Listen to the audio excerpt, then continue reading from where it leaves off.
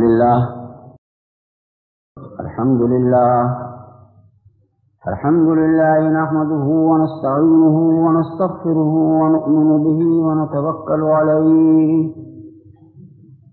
ونعوذ بالله من شرور أنفسنا ومن سيئات أعمالنا من يهده الله فلا مضل له ومن يضلله فلا هادي له ونشهد أن لا إله إلا الله وحده لا شريك له ونشهد أن سيدنا ونبينا وحبيبنا وشفيعنا ومولانا محمدا عبده ورسوله الذي أرسل إلى الناس كافة وإلى الخلق عامة بشيرا ونذيرا بين يدي الساعة. قال الله تبارك وتعالى في شأن حبيبه إن الله وملائكته يصلون على النبي يا أيها الذين آمنوا صلوا عليه وسلموا تسليما. اللهم صل وسلم وانعم وزد وتفضل وبارك على سيد السادات وأفضل الموجودات وأشرف الموجودات وأحسن الموجودات وأكرم الموجودات وأجمل الموجودات وأكمل الموجودات سيدنا ومولانا محمد رسول الله صلى الله تعالى عليه وعلى جميع الأنبياء والمرسلين وعلى جميع ملائكة المعصومين وعلى جميع عباد الصالحين.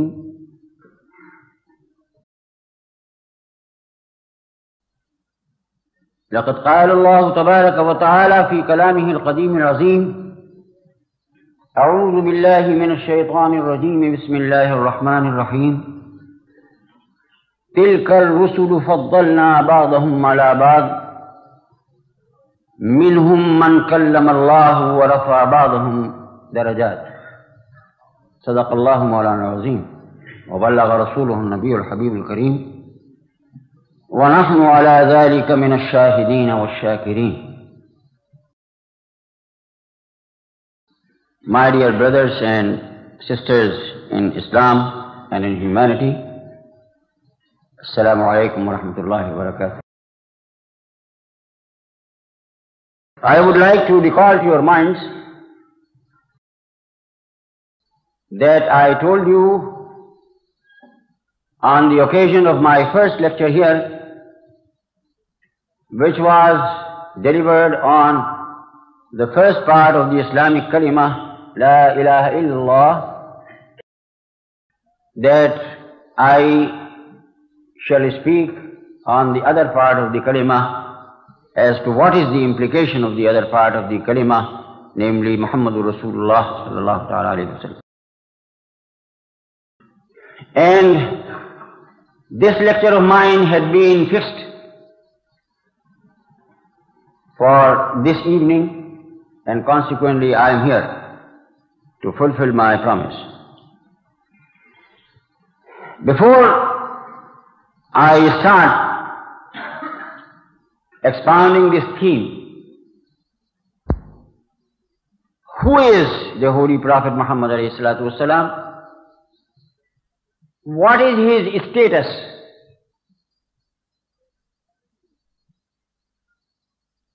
What is his personality? What is the nature of his personality? And all the allied questions, I wish to emphasize that this problem is infinitely more complicated and difficult than the problem of La ilaha illallah. And although even that part of the kalima, La ilaha illallah, has not been understood by many people properly, during the course of Islamic history.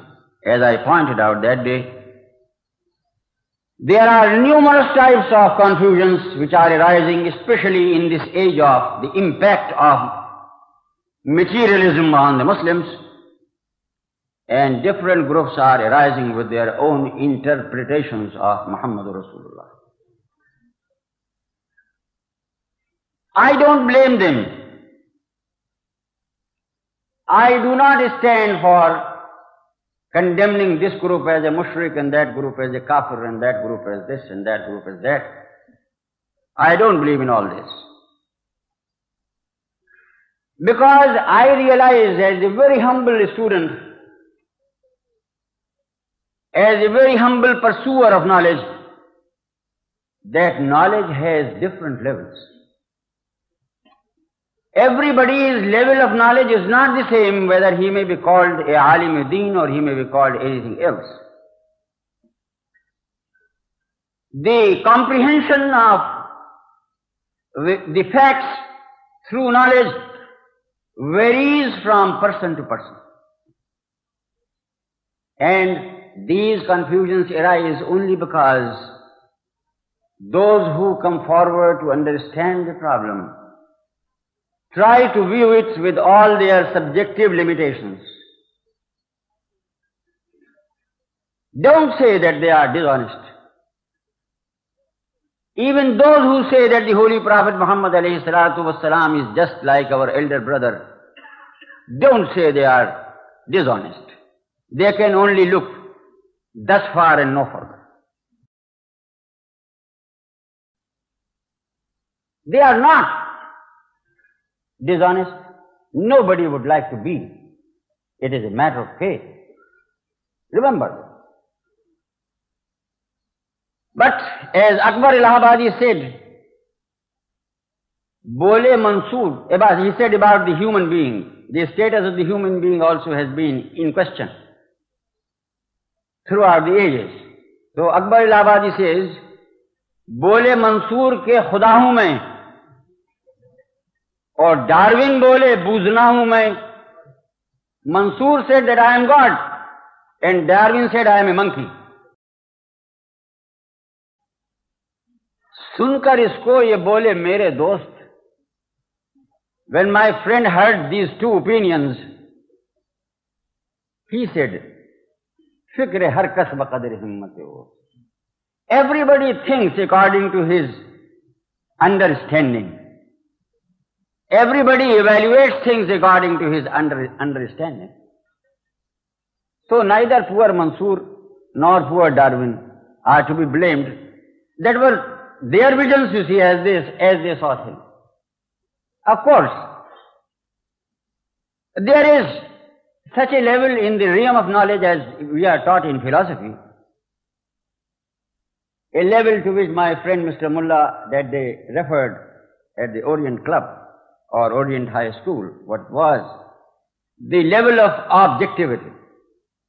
It is not that all knowledge is relative, and if all knowledge is like that, and if everybody's knowledge is like that, and if every interpretation is like that, then there can be no belief and no faith. You cannot arrive anywhere. There is also a standard whereby the different opinions have got to be judged. Of course, the people are to be forgiven who fall short, because that was their limitation. We should not make these things as the ground for fighting and theological bickerings. Not at all.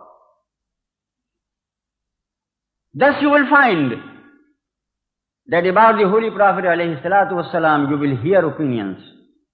I have learned that you have been hearing here lecturers who have been talking all sorts of things about him, which many of you considered derogatory. They talk like that in my country also.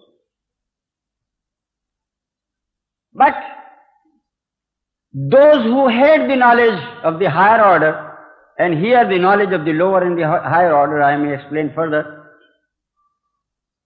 You see, there is a book.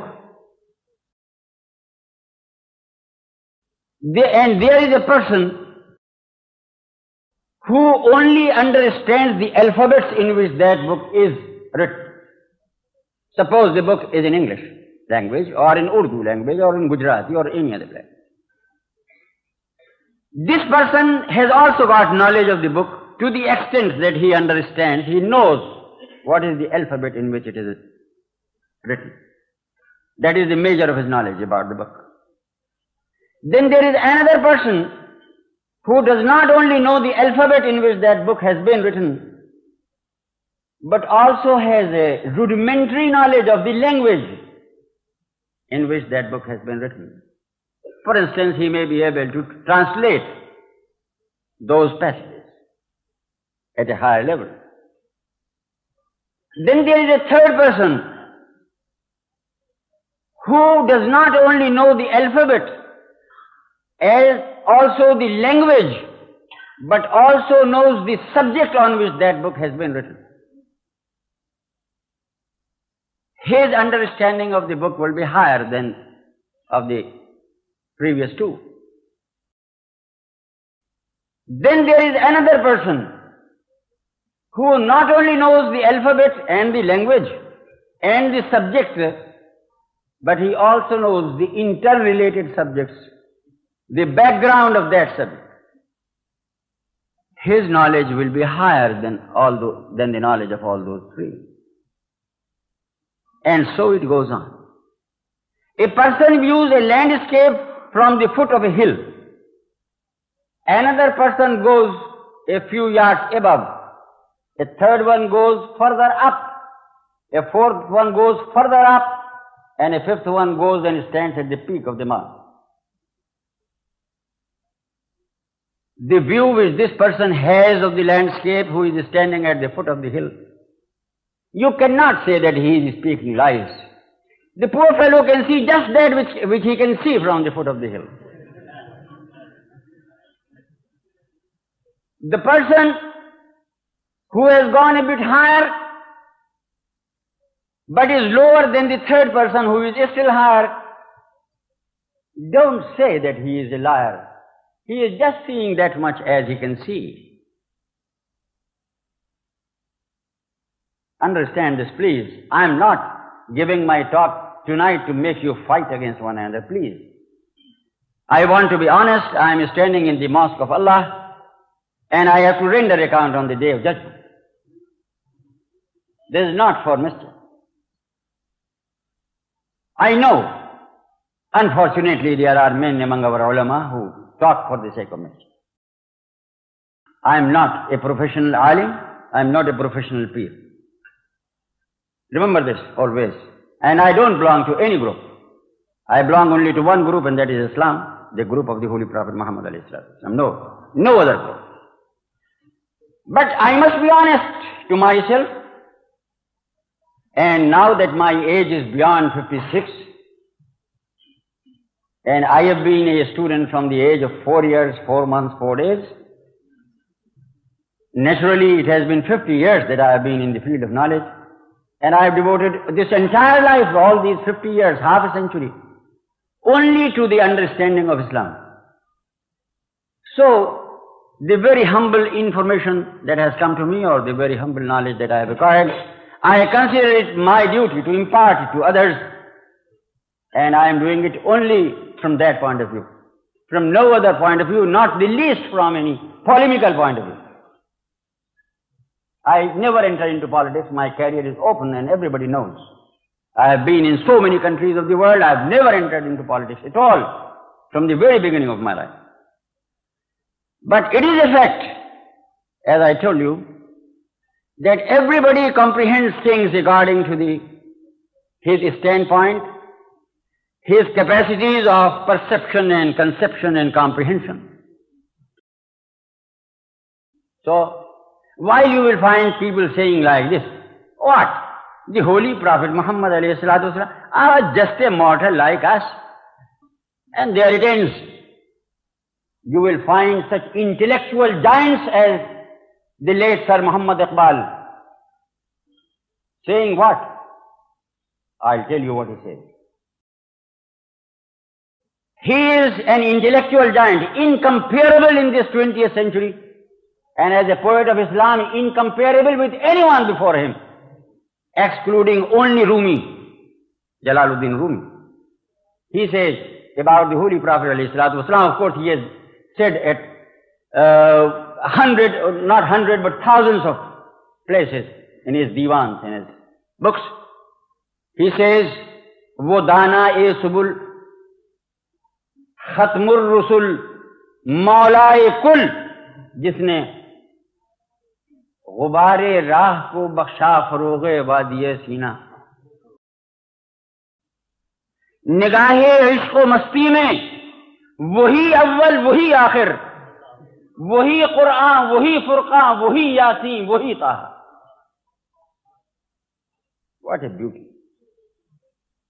He says that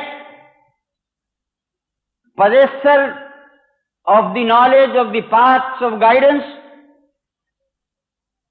that terminator of the office of divine messengership, that leader of all creation, Mawlana Kul, the leader of all creation, जिसने who गुबारे राह को बख्शा फरोगे वादिये सीना, who illumined the sands below the feet of the caravan of his followers into the illumined soil of Sinai, which was illumined at the time of the Holy Prophet Moses. Then he says, nigahe ishq o masti mein, from the point of view of love and approach to the problem in depth, the Prophet Muhammad alayhi salatu wasalam, it is he who is the first and it is he who is the last.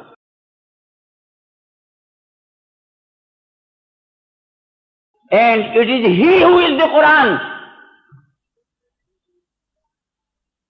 And it is he who is the standard of right and wrong in this entire universe. Wahi Quran, wahi Furqan, wahi Yasin, wahi Taha. And it is he who is Yasin, that unknowable name given to him by God out of sheer love. You don't know what Yasin means. I don't know. Nobody knows. That is the secret of love between him and God. And Taha also you don't know and I don't know and nobody knows what the word Taha connotes. It is the talk of love between the lover and the beloved. Or another great man says,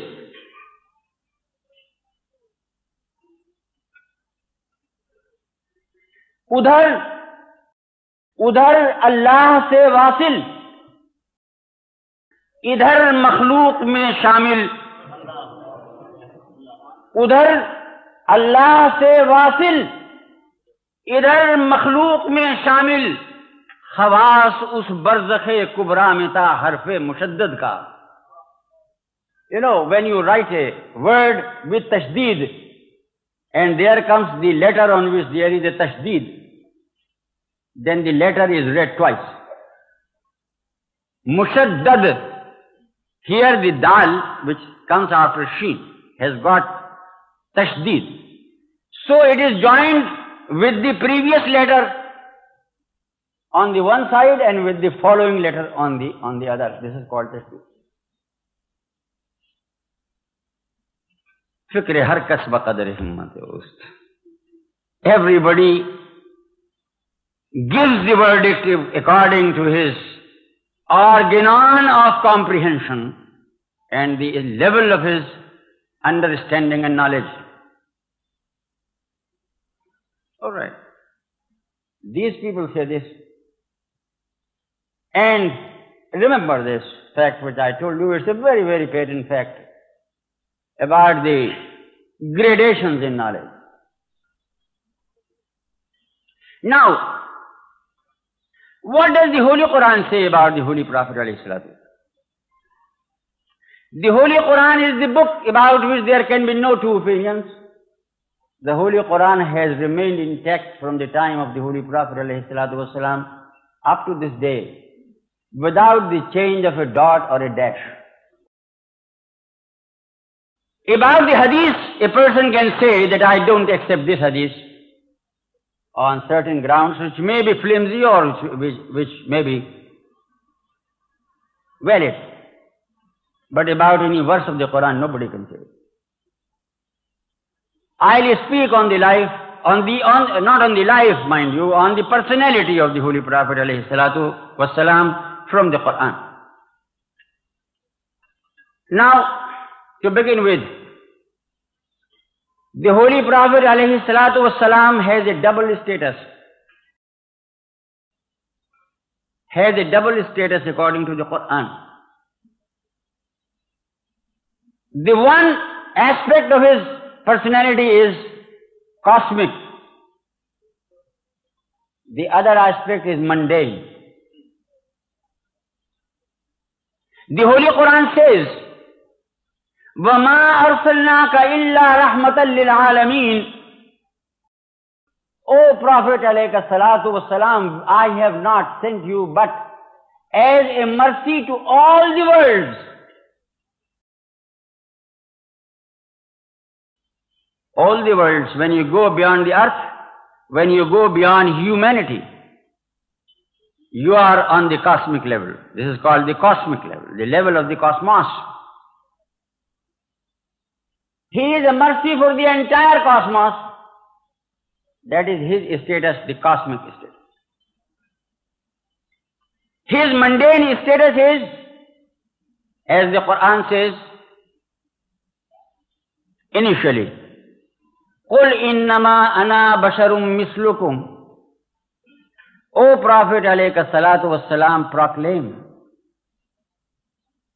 that I am a human being as you are human beings.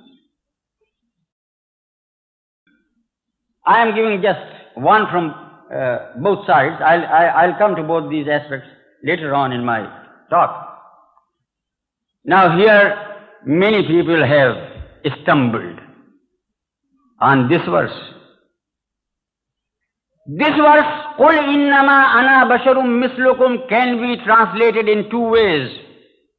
Remember this. One is the way of kufr and the other is the way of iman.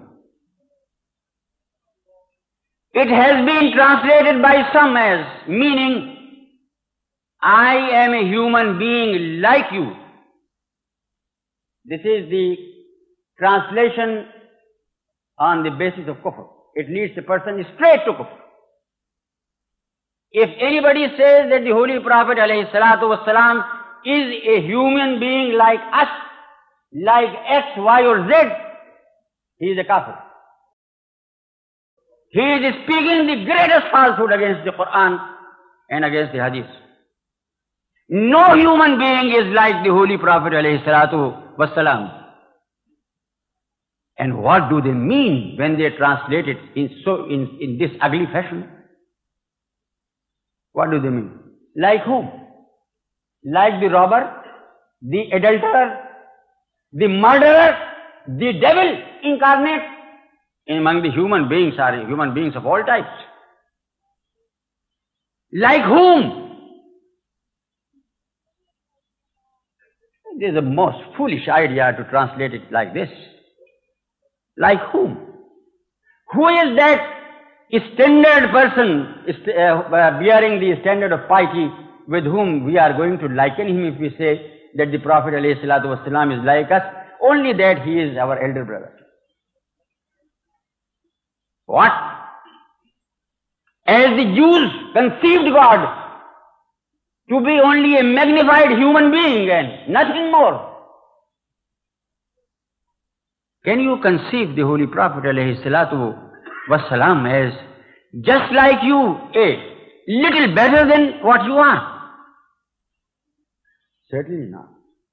The verse says, actually, the connotation of the verse is to emphasize the humanity of the Holy Prophet ﷺ in order that Muslims may not fall a prey as others had fallen prey, in view of the great qualities of the Holy Prophet ﷺ and in view of those miraculous powers that he had been given they may not fall a prey to the misconception that he is not a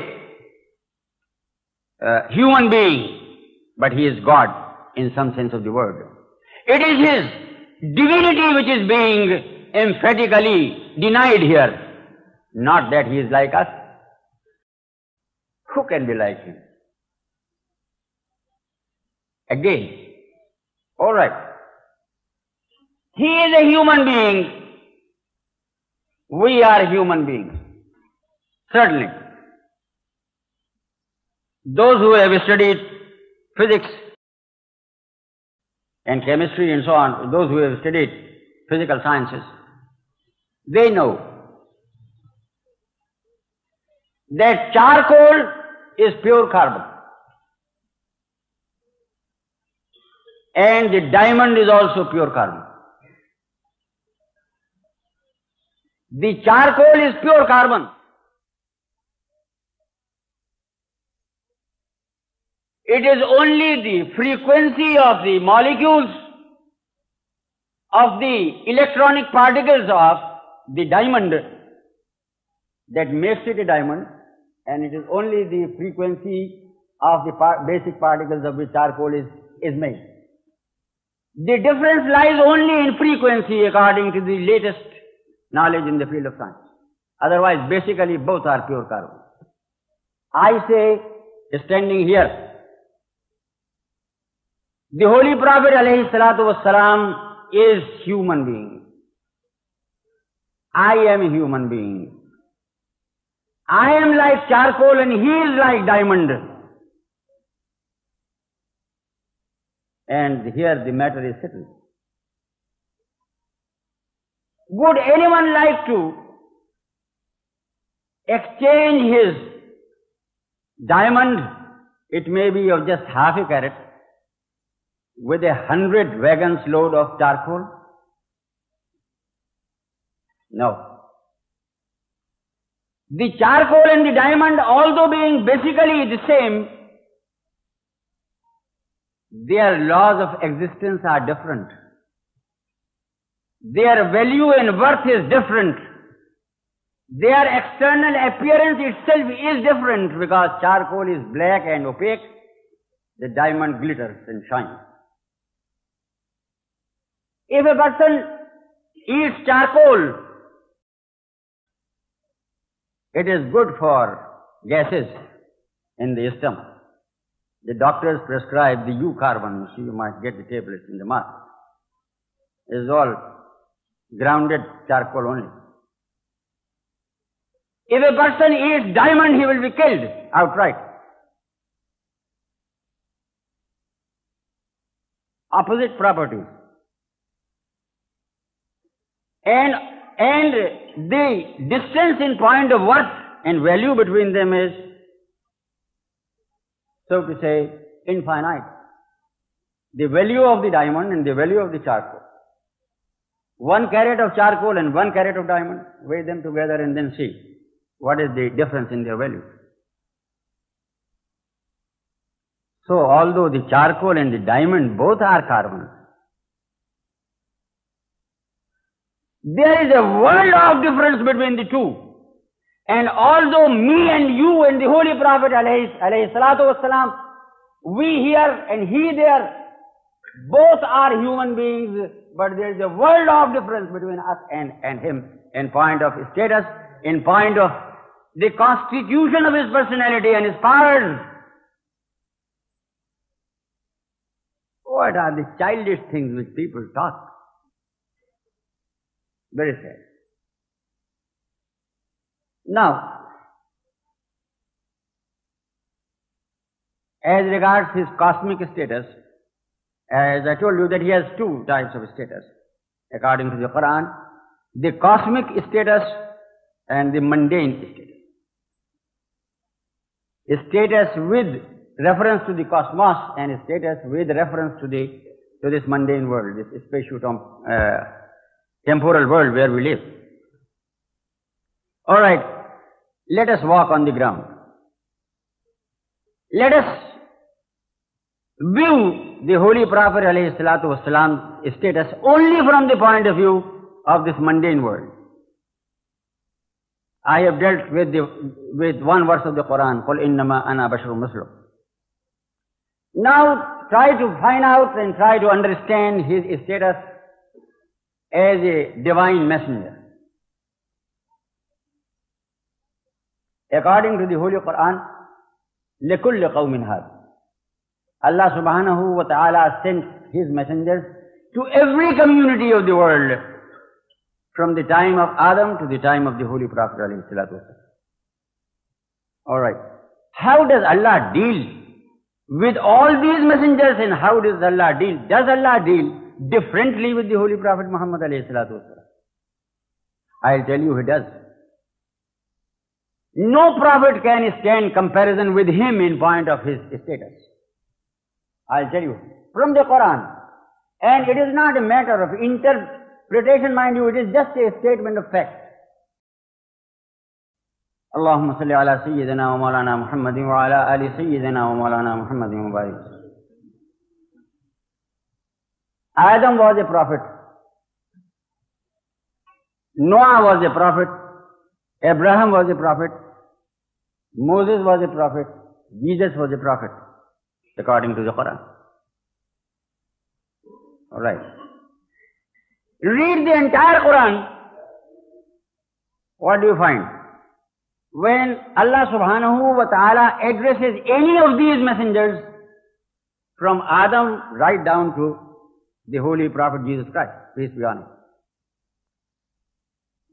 he always them by their name. And he has not called the Holy Prophet Muhammad alayhi salatu wasalam by his name even once in the whole Quran.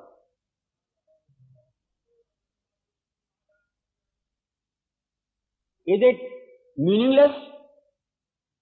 Can this fact be meaningless? Can you attribute any meaninglessness to God's wisdom? Remember this. It is not just by chance.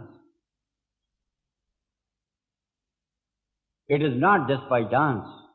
Allah subhanahu wa ta'ala wants to demonstrate the grandeur of the position of the Holy Prophet Muhammad alayhi salatu wasalam, and wants to demonstrate the relation of the Holy Prophet Muhammad alayhi salatu wasalam, the special relation of the Holy Prophet alayhi salatu wasalam with him.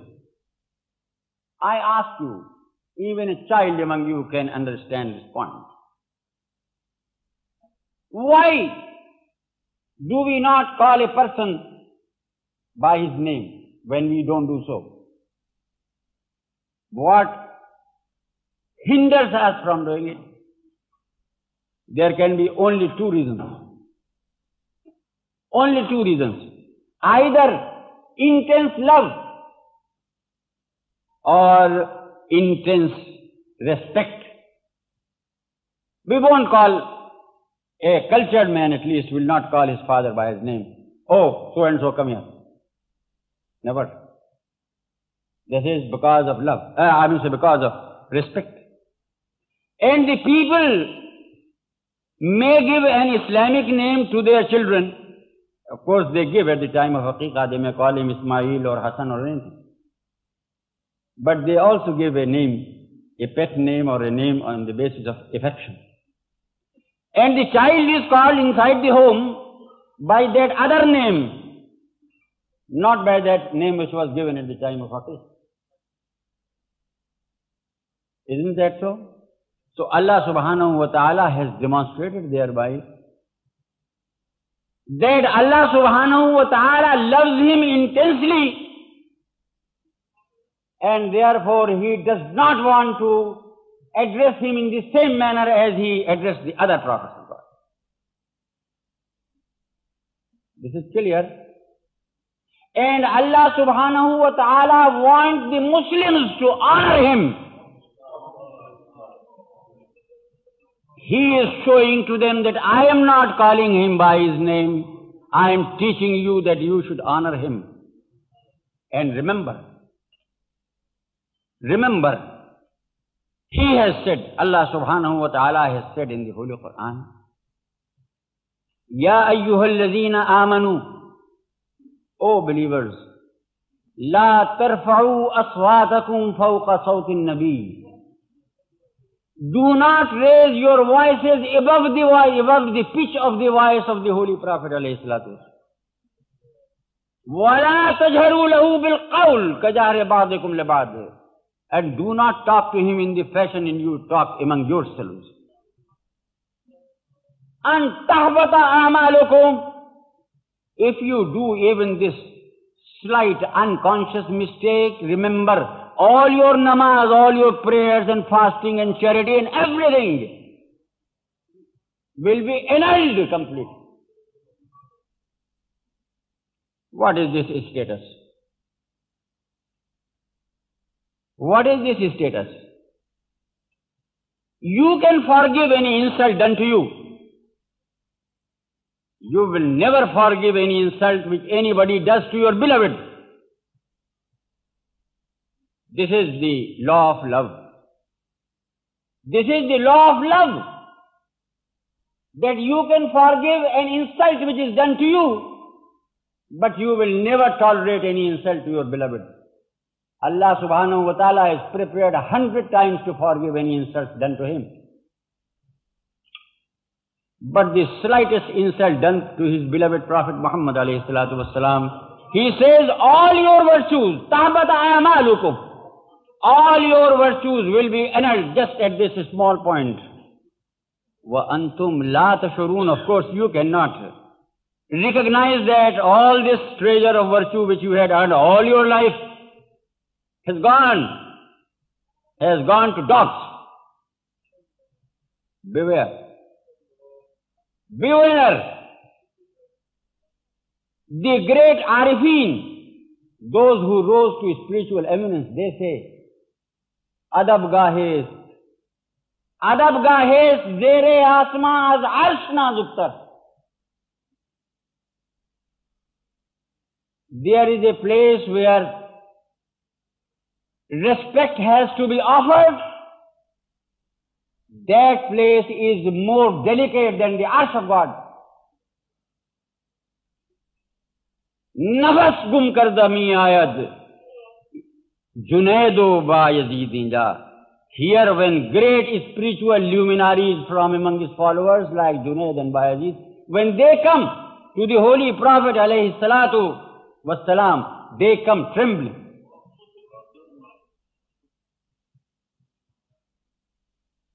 What are Muslims being taught? They have lost the source of grace and they feel that they can get grace from God. The source of grace established by God is only the personality of the Holy Prophet. There is no other source of grace. I'll give it to you from the Quran.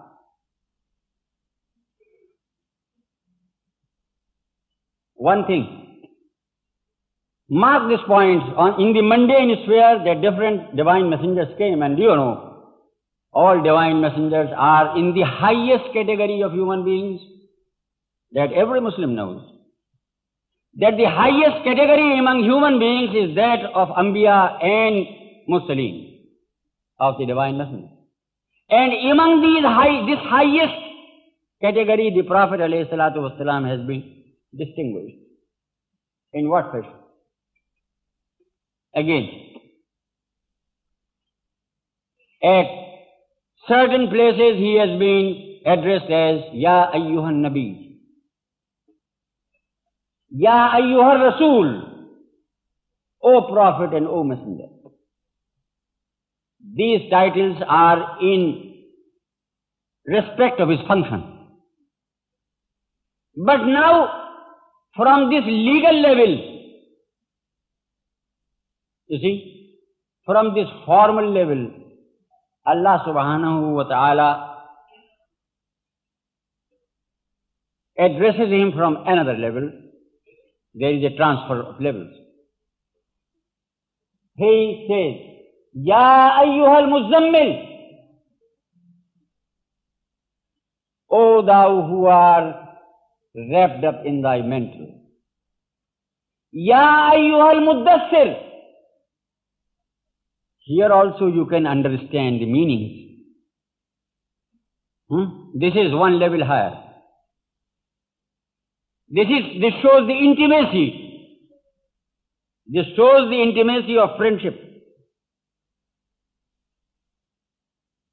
The rise from the level of Ya Ayyuhan Nabi and Ya Ayyuhar Rasul is Ya Ayyuhal Muzammil and Ya Ayyuhal Muddathir. There is a further rise. Yasin wal Quran al Hakim. Hello? What is the meaning of this word Yasin?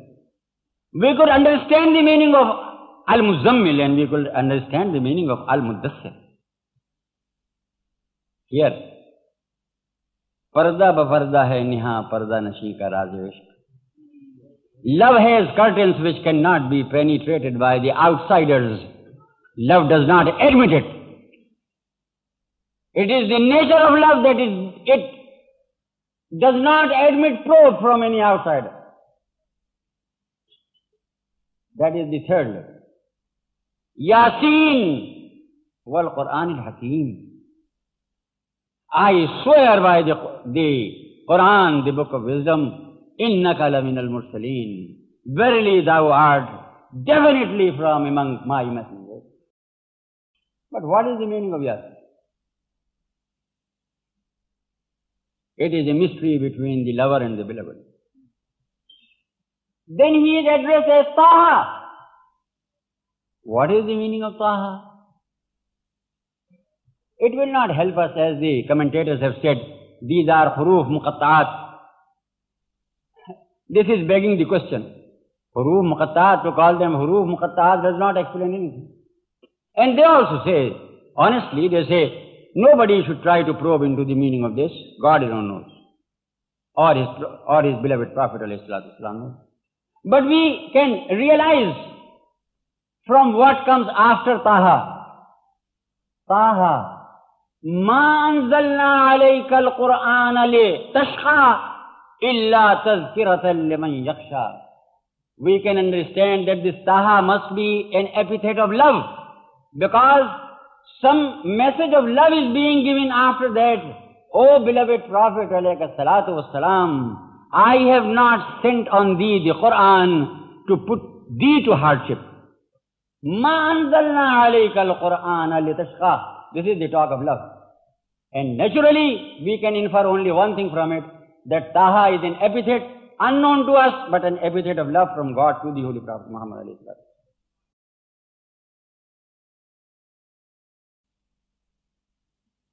This is his place among the prophets, the highest among you. Further, I'll give you another point. Not only is the Prophet alayhi salatu wassalam venerable and honorable, but the soil on which he walks becomes honorable.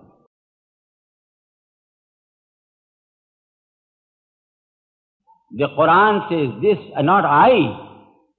The Quran says, La uqsimu bihadha al-balad wa anta hillum bihadha al-balad. Allah subhanahu wa ta'ala says that I swear by this city, not because this city of Makkah contains the Kaaba. No.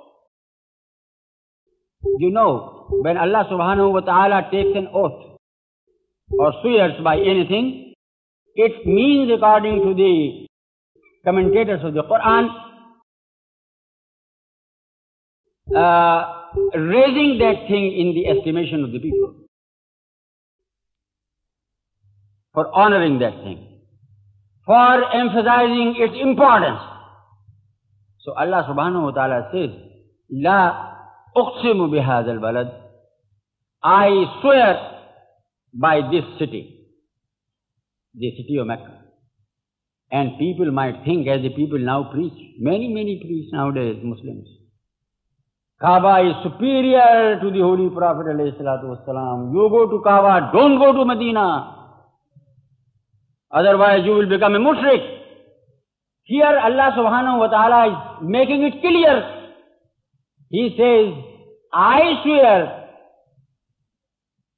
and I exalt, I bestow honor on the city of Mecca, not because the Kaaba is there, وَأَنْتَ حِلٌّ بِهَذَا الْبَلَدِ, because, O my beloved Prophet alayhi salatu wasalam, thou lives there inside this city. Therefore I honor you.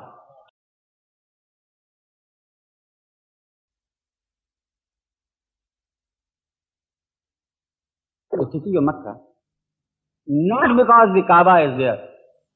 وَأَنْتَ حِلٌّ بِهَذَا الْبَلَدِ, because, O my beloved Prophet alayhi salatu wasalam, thou lives there inside this city. Therefore I honor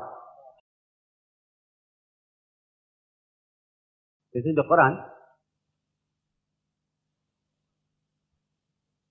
Not only is the Holy Prophet alayhi salatu wasalam venerable, even those particles of dust which touch the soles of his shoes become venerable. And who is saying this? Not a human being.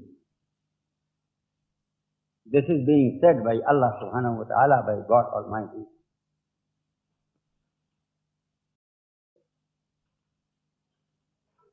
I come back to his cosmic status. I referred you to the verse, وَمَا أَرْسَلْنَاكَ إِلَّا رَحْمَةً لِلْعَالَمِينَ. I now refer you to another verse. قَدْ جَاءَكُم مِّنَ اللَّهِ نُورٌ وَكِتَابٌ مُبِينٌ. Verily there has come unto you the Nur and the book which is clear in its exposition of guidance. The bow here is the bow of conjunction. This Nur is something different, the Kitab Mubin is something different. There are two things about which Allah subhanahu wa ta'ala says. Of course, I know that there is a difference of opinion among the commentators. Some of them say that the word Nur or light refers here to the Holy Prophet alayhi salatu wasalam. Others say that it does not. It refers only to the guidance which he brought. Here again the same problem comes in. Fikr har kas ba qadri himmat. But the Holy Prophet alayhi salatu wasalam was commissioned by God to explain every intricate verse of the Quran. The Holy Quran says, O Prophet alayhi salatu wasalam, I have commissioned thee, God Almighty says, to expound and explain and to make clarify that which has been revealed in the book. لَتُبَيِّنَ لِلنَّاسِ مَا نُزِّلَ إِلَيْهِمْ. And here comes in hadith as the authority. So it is not for us to indulge in any intellectual gymnastic for understanding as to what is the reference to the word Nur here. It is our duty to go to the Holy Prophet alayhi salatu wasalam and ask him, Sir, the word Nur here, قَدْ جَاءَكُم مِّنَ اللَّهِ نُورٌ, what does it, to whom does it refer? And to what does it refer? There is a hadith in the Sihah quoted by Mawlana Ashraf Ali Thanvi, one of the very eminent ulama of Deoband, in his Nashrut Tib Fi Zikr al-Habib, a book of his on the life of the Holy Prophet ﷺ. And of course found in the books of the Sihah, narrated by Sayyidina Jabir bin Abdullah al-Ansari, one of the companions of the Holy Prophet ﷺ.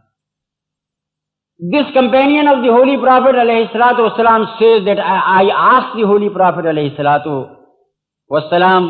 as to what was that first thing which God created in His creation. And he says that the Holy Prophet ﷺ said, O Jabir, the first thing which God created in His entire creation was the Nur of thine Prophet Muhammad ﷺ. This hadith in the Sihah compels us to side with those commentators who say that قَدْ جَاءَكُم مِّنَ اللَّهِ نُورٌ means that Allah subhanahu wa ta'ala is definitely referring here only to the Holy Prophet Muhammad alayhi salatu wassalam as Noor. I am going to speak, inshallah, at Mr. Timol's place on Sunday, and I'll speak on this theory of light in connection with creation, and the theory of Noor Muhammad is there. If I take up all problems here, I don't think I'll be able to finish even by 12 o'clock. There are numerous problems. Now, but I should say here that it has been the consensus of belief among the Muslims, which was challenged only during this period of Muslim decay and degeneration under the impact of modern materialism, not before that, that the Holy Prophet alayhi salatu wassalam is the center of creation, that Allah subhanahu wa ta'ala created the light of the Holy Prophet alayhi salatu wassalam, and from that light, as given in the full hadith, He created everything of this universe.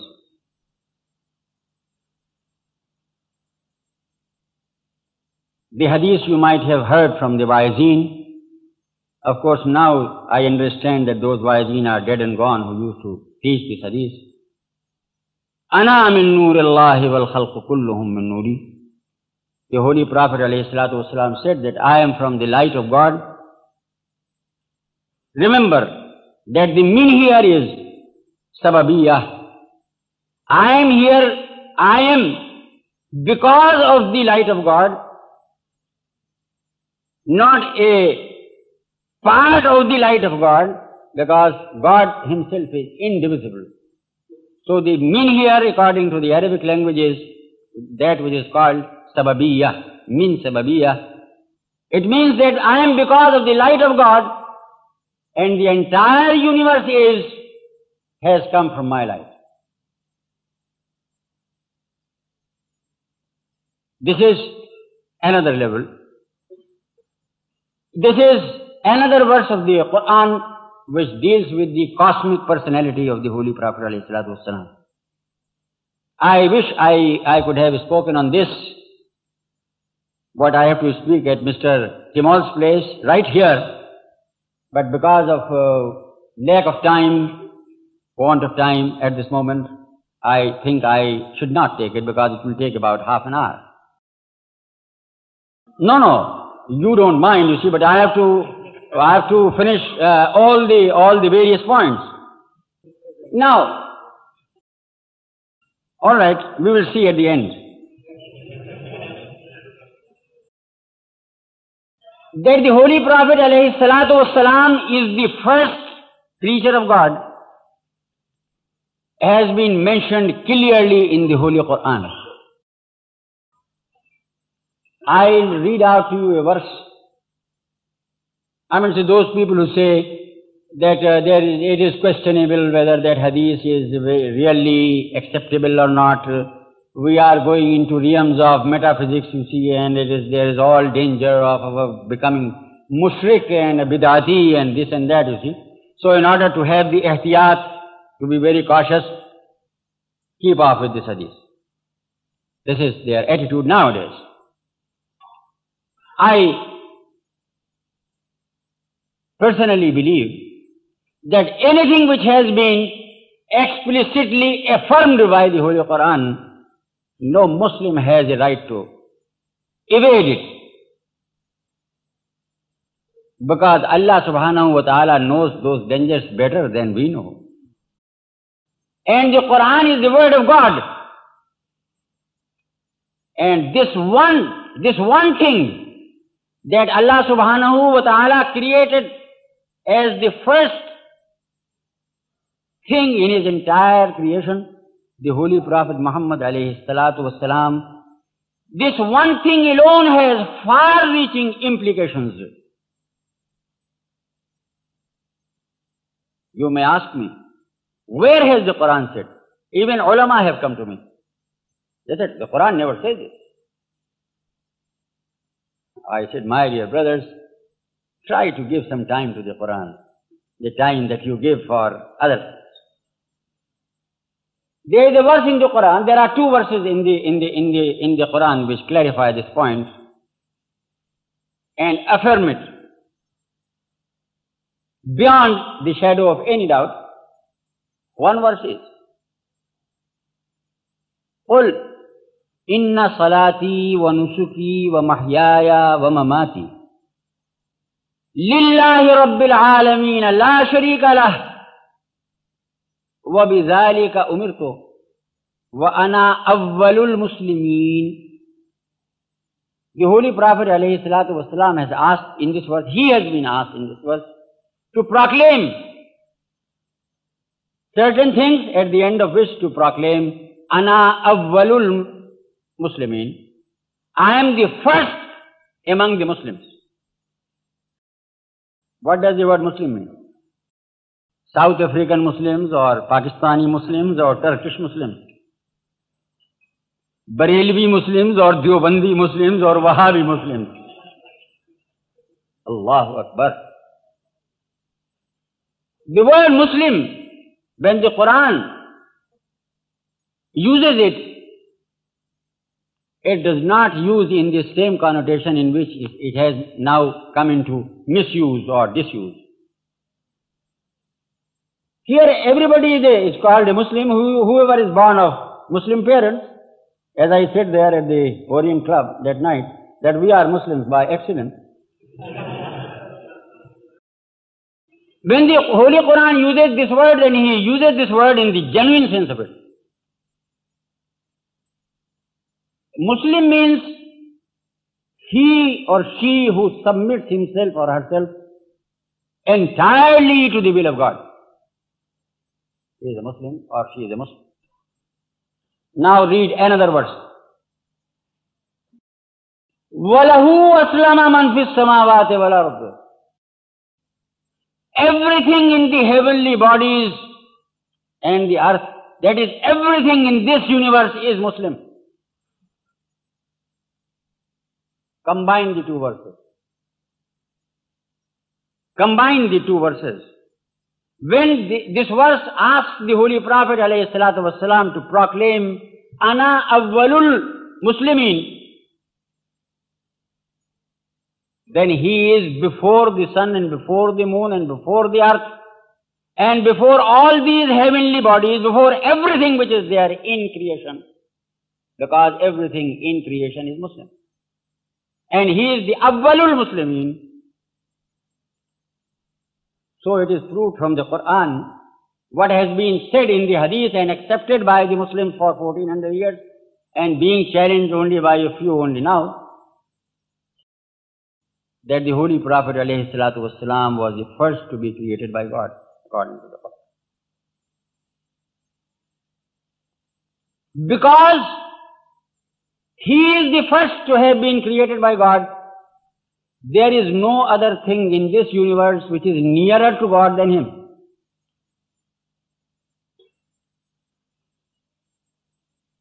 And there is nothing in this universe which can approach God but through him.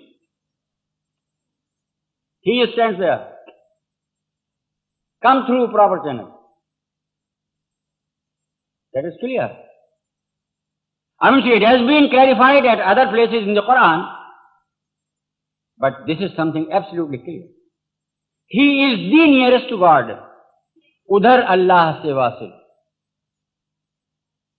Idhar makhluk mein shamil. The entire universe, everything in creation has come after him and through him. When the entire creation has come after him and through him, now anyone in this creation who wants to approach God must approach through him. It is very simple logic. It is something very simple. And this has been explicitly told to us. Allah subhanahu wa ta'ala is almighty. There is a doubt which arises in the minds of people. They say, what need has Allah to make the Prophet Muhammad alayhi salatu wasalam as the intermediary? As the intermediary between himself and his creation. Allah has no need. He has no need for anything. He is as-samad. He is the absolute. He does not depend on anything. He has absolutely no need from anybody. He is self-existent and self-subsistent. But this is how He has made this universe. He has made intermediaries, according to the Quran, the angels who are His divine functionaries. He governs and controls this universe, everything here, through His angels. Why not directly? Does the existence of the angels prove that there is something wrong with the almightiness of God? This never comes to your mind. But when it is said that the Holy Prophet Muhammad alayhi salatu wasalam is intermediary, some people become ferocious and they say, you are committing shirk. The shirk is not committed when you believe in the angels. It is only when something is said about the Holy Prophet alayhi salatu wasalam which elevates him above all creation, then you feel angry. Is there anything wrong with your faith? Take care. You are not angry when the angels are told, you are told that they are intermediaries. You become angry only at the name of the Holy Prophet Muhammad alayhi salatu wasalam. What is wrong with it?